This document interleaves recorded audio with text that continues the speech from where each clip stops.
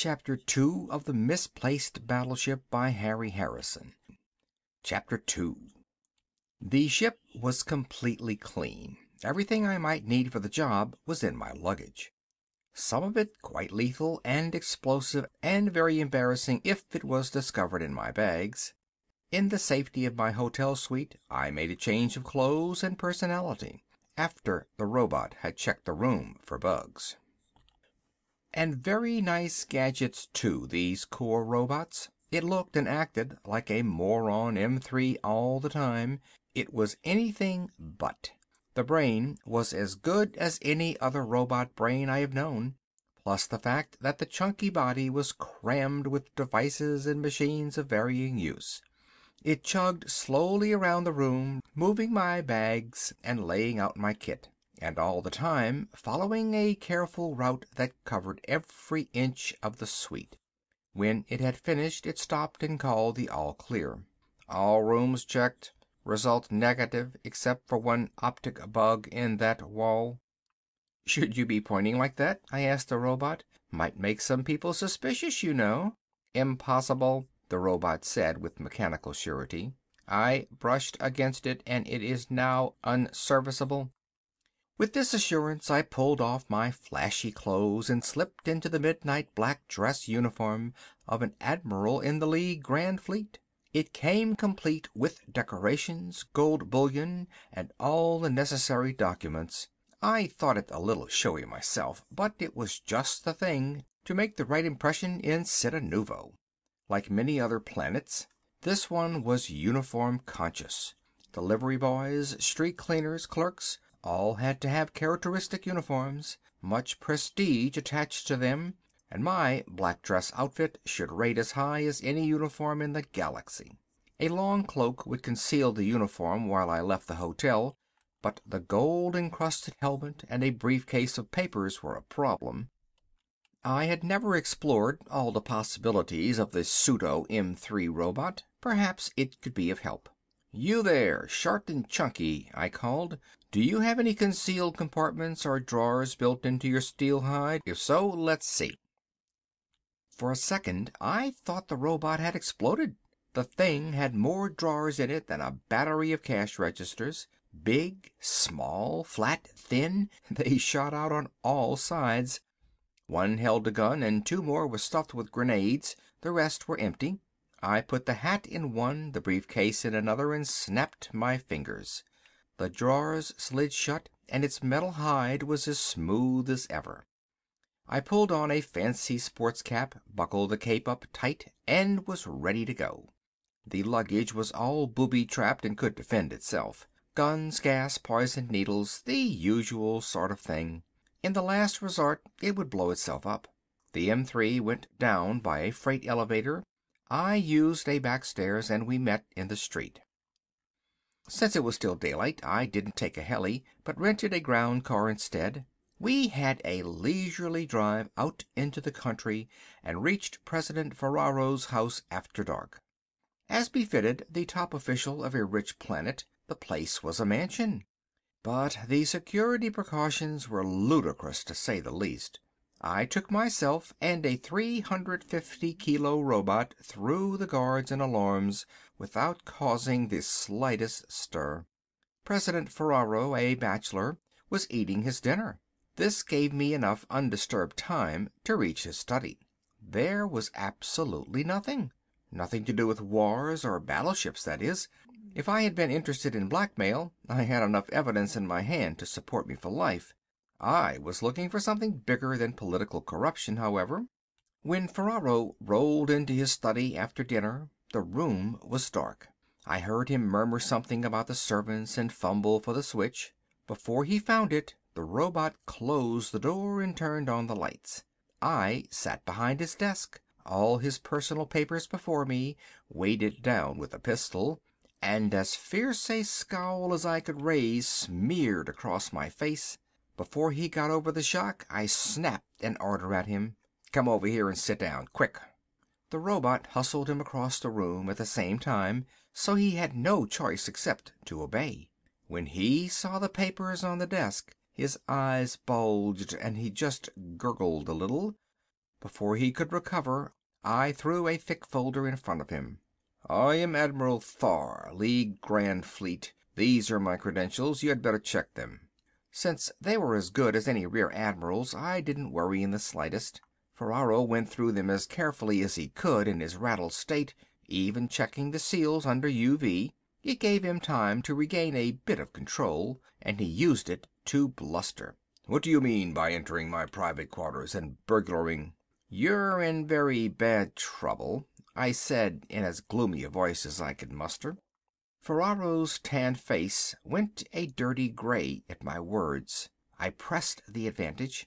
"I am arresting you for conspiracy, extortion, theft, and whatever other charges developed after a careful review of these documents. Seize him." This last order was directed at the robot, who was well briefed in its role. It rumbled forward and locked its hand around Ferraro's wrist, handcuff style. He barely noticed. "I can explain," he said desperately. "Everything can be explained. There is no need to make such charges. I don't know what papers you have there, so I wouldn't attempt to say they are all forgeries. I have many enemies, you know. If the League knew the difficulties faced on a backward planet like this, that will be entirely enough," I snapped, cutting him off with a wave of my hand. "All those questions will be answered by a court at the proper time. There is only one question I want an answer to now. Why are you building that battleship?" The man was a great actor. His eyes opened wide, his jaw dropped, he sank back into the chair as if he had been tapped lightly with a hammer. When he managed to speak, the words were completely unnecessary. He had already registered every evidence of injured innocence. "What battleship?" he gasped. "The Warlord class battleship that is being built at the Cenerentola space yards, disguised behind these blueprints." I threw them across the desk to him and pointed to one corner. "Those are your initials authorizing construction." Ferraro still had the baffled act going as he fumbled with the papers, examined the initials and such. I gave him plenty of time. He finally put them down, shaking his head. "I know nothing about any battleship. These are plans for a new cargo liner. Those are my initials. I recall putting them there." I phrased my question carefully, as I had him right where I wanted him now. "You deny any knowledge of the Warlord battleship that is being built from these modified plans?" "These are the plans for an ordinary passenger freighter, that is all I know." His words had the simple innocence of a young child's. Was he ever caught? I sat back with a relaxed sigh and lit a cigar.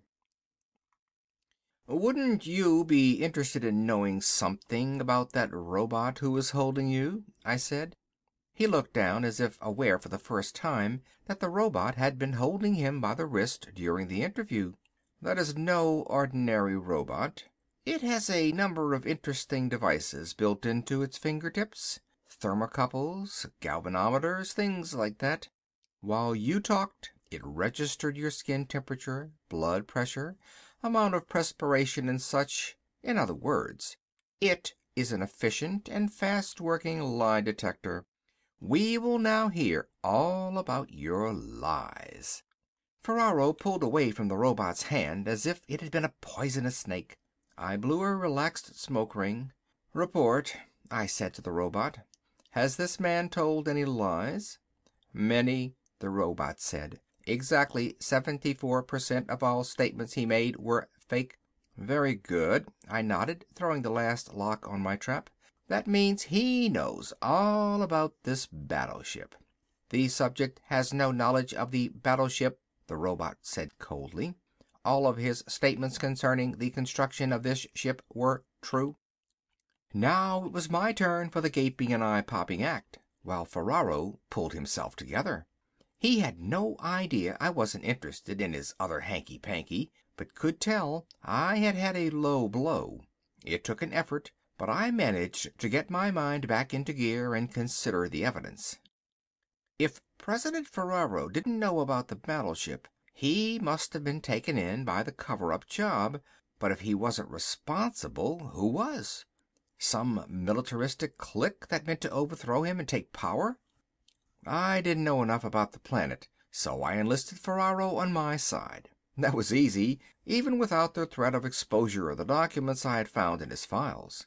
Using their disclosure as a prod, I could have made him jump through hoops. It wasn't necessary.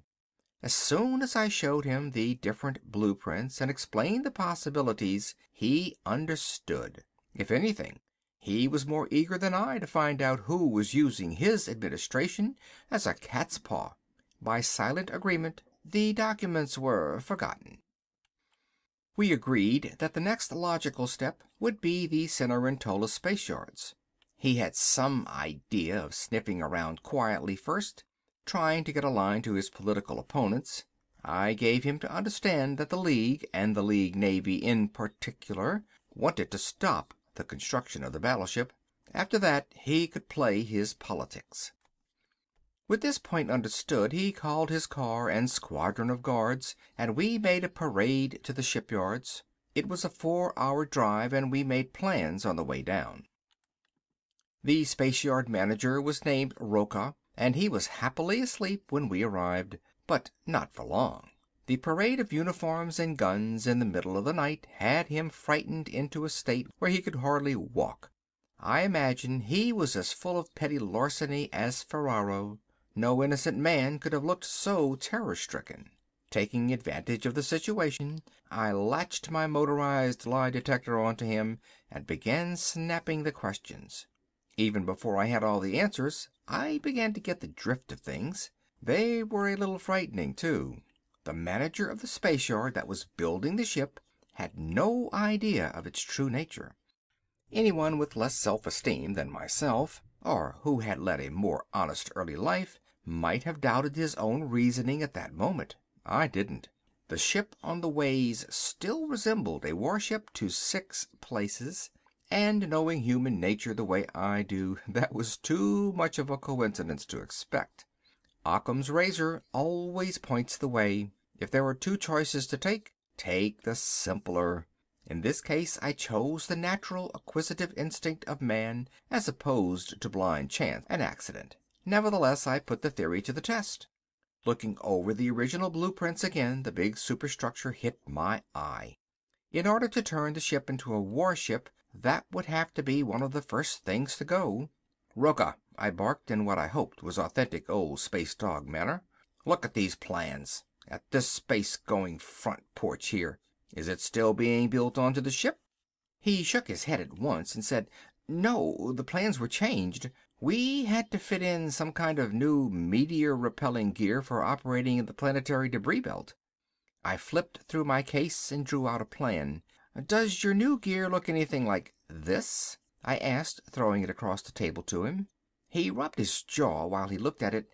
"Well," he said hesitatingly, "I don't want to say for certain. After all, these details aren't in my department. I'm just responsible for final assembly, not unit work. But this surely looks like the thing they installed. Big thing, lots of power leads." It was a battleship, all right, no doubt of that now. I mentally reached around to pat myself on the back when the meaning of his words sank in. "Installed?" I shouted. "Did you say installed?" Roca collapsed away from my roar and gnawed his nails. "Yes," he said. "Not too long ago. I remember there was some trouble—" "And what else?" I interrupted him. Cold moisture was beginning to collect along my spine now. "The drives, controls, are they in too?" "Why, yes," he said. "How did you know? The normal scheduling was changed around, causing a great deal of unnecessary trouble." The cold sweat was now a running river of fear. I was beginning to have the feeling that I had been missing the boat all along the line. The original estimated date of completion was nearly a year away, but there was no real reason why that couldn't be changed too. "Cars, guns," I bellowed, "to the space yard!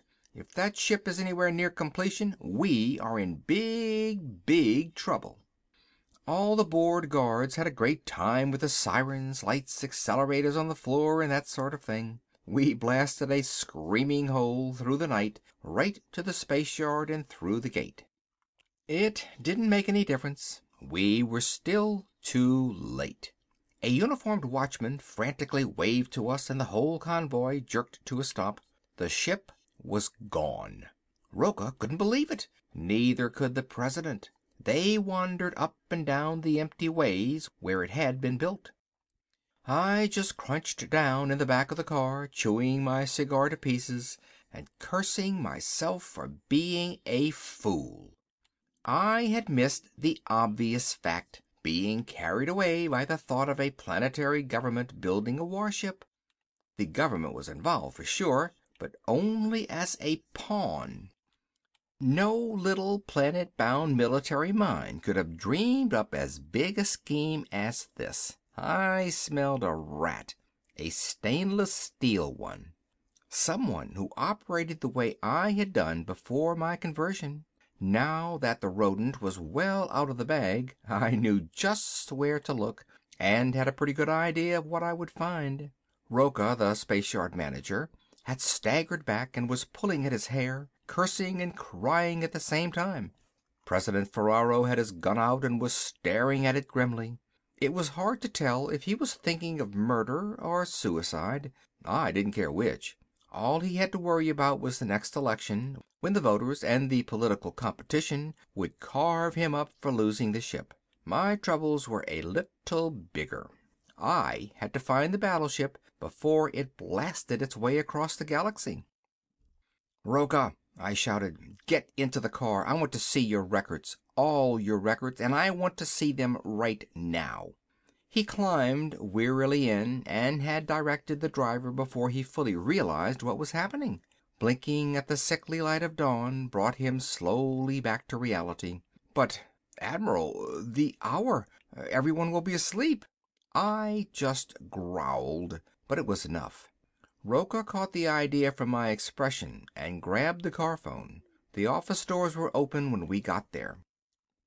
Normally, I curse the paper tangles of bureaucracy, but this was one time when I blessed them all.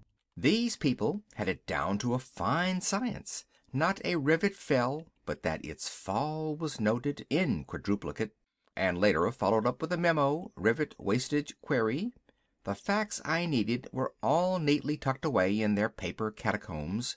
All I had to do was sniff them out. I didn't try to look for first causes. This would have taken too long.